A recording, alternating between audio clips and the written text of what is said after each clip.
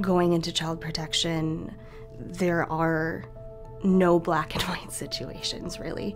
Everything is so gray. You never know what's going to happen. You're always going to have times when you're making decisions for kids that it's going to impact those children in negative ways going forward. You might take this work home with you. You might have a strong reaction to something that really scares you, or you have anxiety. Those are real life things. I don't think it's something that we'll ever get rid of, because it is ingrained in the process. I mean, it's going to always be there, that you're going to wrestle with some of the decisions that you make.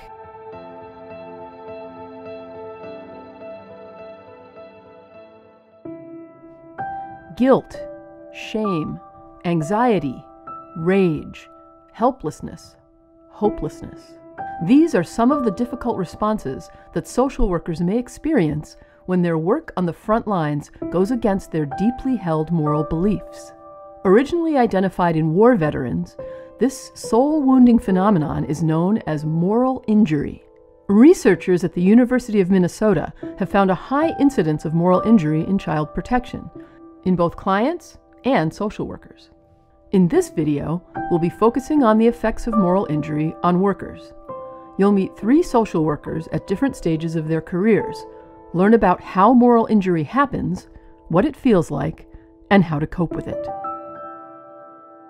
The concept of moral injury definitely resonates. I very deeply believe in upholding community safety and moving away from calling cops and moving away from especially treating our clients as they are criminals. Sarah goes out of her way to protect her clients from what she sees as unnecessary police involvement. In one case, when there seemed to be no other alternative, she personally drove her client, who was struggling with a mental health crisis, to the hospital. But her principals were challenged recently on a home visit to check on an 18-month-old child. I was knocking on the door. Please let me in. I need to see you. I need to see baby. And I stayed there for an hour, just trying to be like, I haven't seen you for a month. I know that your phone broke. Like, please let me in. After Sarah heard an unfamiliar voice instructing the parent not to let her in, she knew she had to reconsider her least desired approach. I consulted for literally an hour and a half, and with my supervisor and with 3 different coworkers, and a lot of tears. I did have to call the police.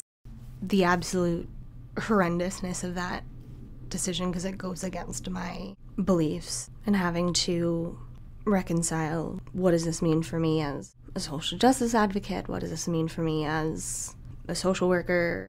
What does this mean for me within my practice and within my outside priorities as well? Child protection workers who've been in the field for many years may feel like they've come to terms with dilemmas like Sarah's and are less vulnerable to moral injury. But this intense emotional reaction to morally troubling events that challenge your moral framework can affect seasoned workers too. One of the things that I really enjoy doing are forensic interviews, and tend to do a lot of them.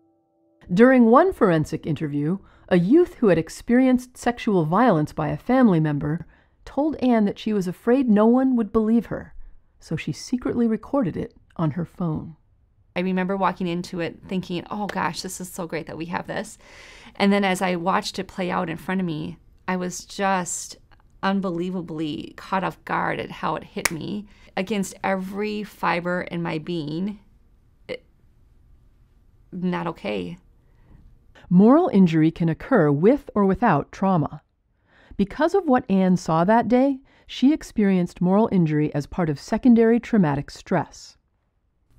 In the days to follow, it definitely impacted me personally, where I was just, like, I would be at work answering the phone or on the computer doing something, and then like 10 minutes would go by and what I was working on was still blank, or I had not made progress, or somebody was talking with me and it was just like they were talking and I was over here like, I'm sorry, what? Oh, hi. Like, I was just not even aware of how present I wasn't, because I was so caught off guard about what was going on up here and thinking about what I had seen and then what I heard, and then going home and like watching TV or doing something that I really enjoyed doing and still having this tap on my shoulder. I would lie awake at night. I couldn't fall asleep because my mind was just racing around and like going to all these different spots. But it was all on that central topic, and I just could not transition to a safe, less stimulating experience.